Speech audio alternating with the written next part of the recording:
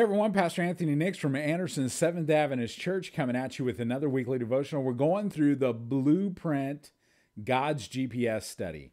If you don't have it, we're almost done with it, but you can comment below and get the Blueprint God's GPS in a hard copy, or you can also comment and we'll pass on the website to you where you can go to the website, open the PDF, study the scriptures, fill in the blanks, and voila, you're studying with us.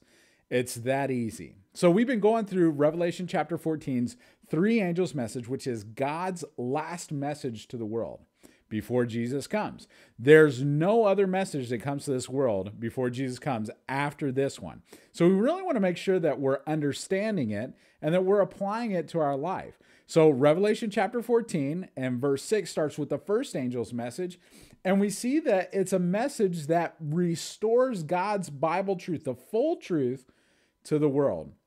The second angel's message is the falling of Babylon, the falling of the political religious system that's joined together and has begun to teach falsehoods, which is the wine of the fornications or idolatry, in different ways. And you can see how that is actually played out. We actually name the name of the church that's doing that today in this world if you'll study the study. And then Revelation chapter 14, starting at verse 9, we see the third angel's message. And I want to read that verse to you. Starting in verse 9, it says, "Then a third angel followed them, saying with a loud voice, 'If anyone worship the beast and his image and receives his mark on his forehead or on his hand, he himself shall also drink of the wine of the wrath of God, which is poured out full strength into the cup of his indignation.'" And then in verse 12 it says, "Here is the patience of the saints. Here are those who keep the commandments of God and the faith of Jesus." The third angel's message brings to light the total depravity of this religious political system that wants to make everyone take a mark and worship an idol. Now, remember what I said last time. To be able to decipher the book of Revelation especially, we have to go to the Old Testament stories because most of the book of Revelation is a mirror of those stories, and some are even direct quotes from those stories. And this actually happens to be one of all those most kind of direct quotes of the story of Daniel chapter 3 with Shadrach, Meshach, and Abednego. Remember, Nebuchadnezzar had a dream about successive kingdoms that were going to come after this. And he said, no, you know what? I'm going to take this into my hand and I'm going to build a statue full of gold saying that my kingdom is going to last forever. And everyone in the world is going to have to worship this statue or I'm going to kill him. Everyone in the world, the Bible says in Daniel chapter 3, they came to the plain of Dura. The music was played and they all bowed down and worshiped this image except for three young men. Interesting.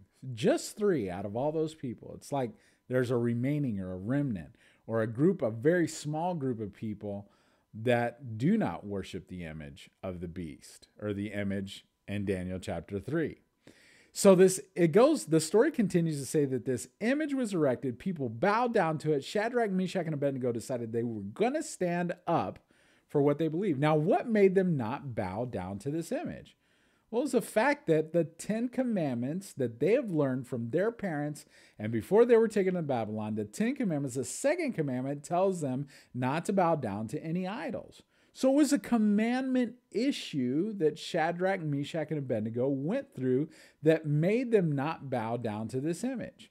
Now, fast forward to the book of Revelation, chapter 14, where we're talking about in verse 9 about this image that is erected in the time of the end, this image that everybody is going to bow down to, but there's a faithful, patient few people that don't bow down to the image, and they keep the commandments of God and have the faith of Jesus. Folks, just like the commandments of God were in play in Shadrach, Meshach, and Abednego's day, they're also into play for the final end time people of God. They will not bow down to this image. They will not go along with commandment-breaking religious political system that's named in this study for today. You have to go study it. I can't cover everything in this video devotional.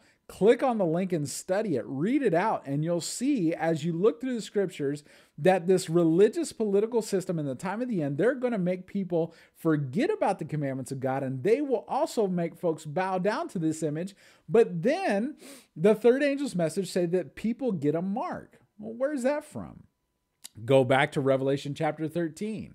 Revelation chapter 13, it talks about this image of the beast. This beast is going to make everyone just wonder after it. There's this image that's going to be erected to the beast, and everybody's going to wonder and adore it and worship it. The word worship is repeated over and over and over in Revelation chapter 13. And then it gets down to the people that take the mark of the beast, which is a symbolic language that you'll see in the study for today of giving your conscience over to the beast and giving your work, your hand, over to the beast.